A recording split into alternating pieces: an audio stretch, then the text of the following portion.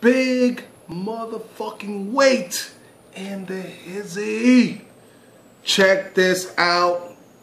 News about the Brock Lesnar bullshit fiasco going on. Brock Lesnar, it was said to go to the UFC so they could trade off Rhonda Rousey to go to the WWE. Who gives a fuck?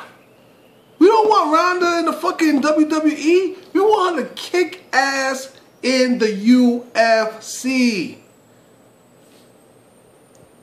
Who wants that trade? Who actually really wins in that trade, if that's true, for Rhonda Rousey going to the UFC, going to the WWE? I mean, really? It's made up shit. I mean, the WWE is nice for entertainment, but for really to go from the UFC to WWE, those things really doesn't work out well for MMA fighters to do acting.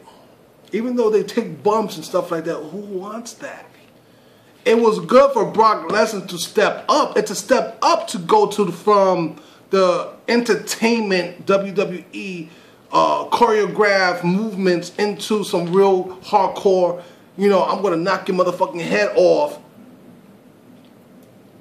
UFC or Bellator. That's a step up. Don't step down. Rhonda, please don't do it to yourself, baby girl.